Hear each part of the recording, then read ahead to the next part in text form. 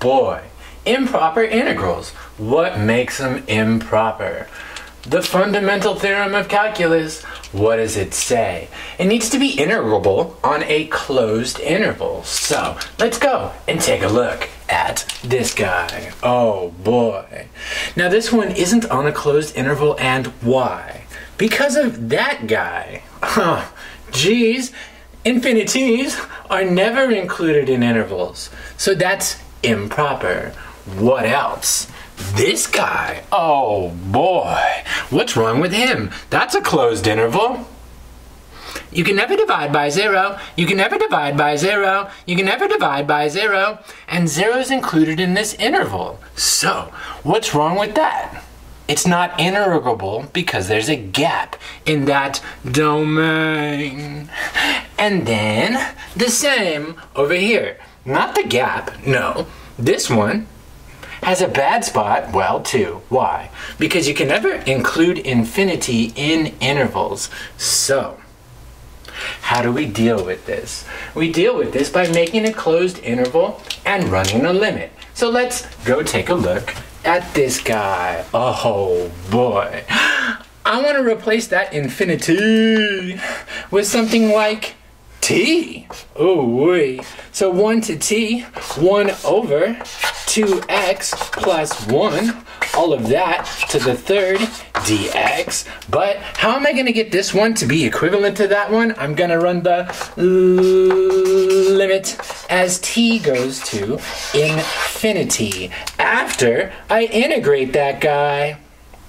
And that's how we handle that case. These are the 3 types. Let's take a look at this one. Well, since I do have that point of discontinuity, I want to go and I'm going to break this up into 2 cases.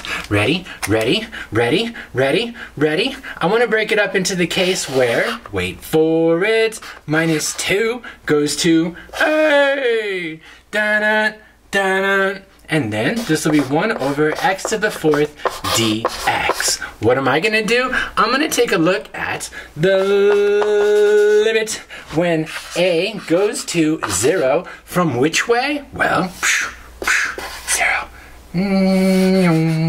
That's the left. So left.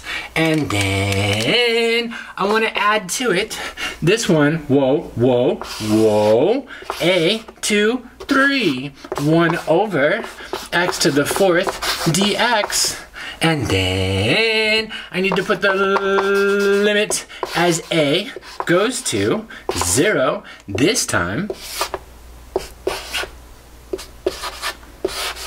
it's coming from the right. All right. Now, that third case, this one double-ended. I guess we need to take it on down here. Whoa, shorty, get low, get low. I'm gonna break it up into 2 cases. Whoa, whoa, whoa there. So then, I wanna go from infinity to s. Yes. Of x to the 3rd e to the minus x to the 4th dx. And I wanna add that to, I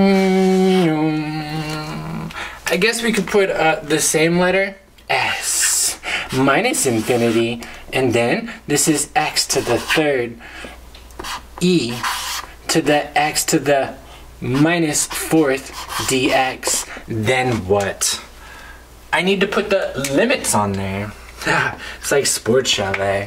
We're gonna take it to the limit. This is where, whoa. There shouldn't be s's. You should just pick a point in the domain. A nice point. What's a nice point? Maybe 0? Yeah, why not? 0? Why? Because when you integrate those guys, it's gonna go and I'm gonna put a 0 in there and it's gonna kill those guys. So alright, now that we got that, we're gonna sport this into 2 limits.